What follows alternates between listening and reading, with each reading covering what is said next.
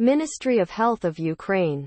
Krok 2. Medicine. Year 2019, number 108.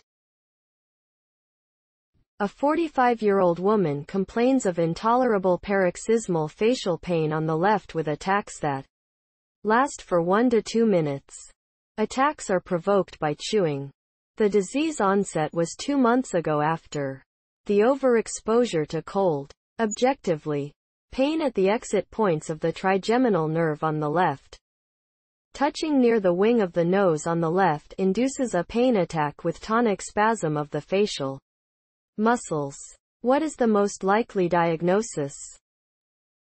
A. Facial migraine. B. Trigeminal neuralgia. C. Maxillary sinusitis. D. Temporomandibular joint arthritis. E. Glossopharyngeal neuralgia.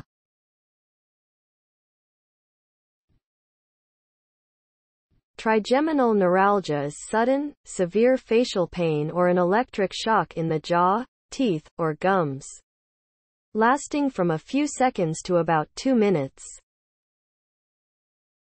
Glossopharyngeal neuralgia is a pain syndrome that affects the glossopharyngeal nerve and causes sharp, stabbing pulses of pain in the back of the throat and tongue, the tonsils, and the middle ear, lasting for a few seconds to a few minutes.